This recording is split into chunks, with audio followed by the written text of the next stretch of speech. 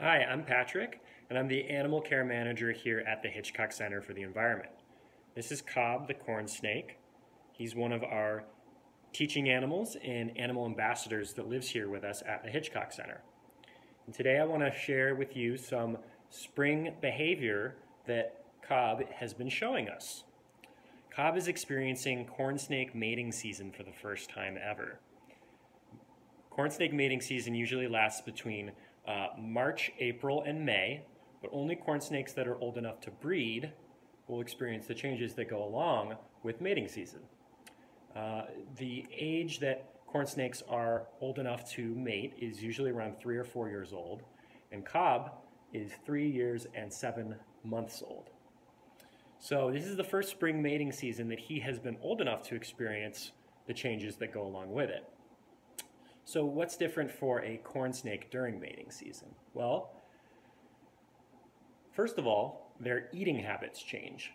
Normally, snakes will eat a big meal and then go for a while without eating anything. We often refer to this as a feast and famine lifestyle. The bigger the snake, the bigger the prey they can eat, and the longer then they can go without eating another meal. For Cobb, this means he's on a schedule of feeding where he will get one mouse once every 2 weeks. And that's good enough for him. That's a healthy feeding schedule for him. But during mating season, he gets so preoccupied with needing to find a mate that the changes in his body that are happening make it so that he doesn't want to eat anymore. He's totally disinterested in food now.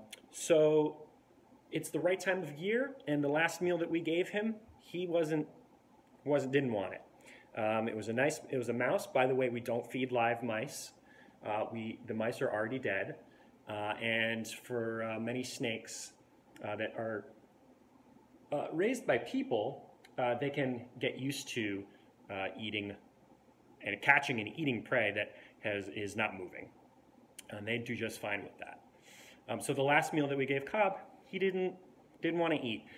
He knew that it was there. He was very much aware of it. He went right up to it with his face and flicked that tongue out.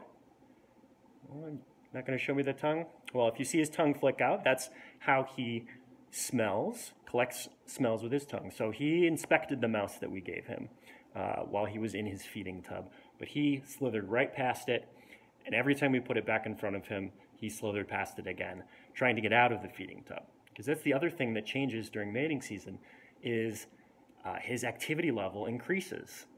This is reflective of the fact that he needs to go find a mate. If you're a corn snake and you've woken up from your long winter hibernation or lower level of activity and there isn't a mate around, well, you got to go find him or her. So for Cobb, this means that his activity level's increased.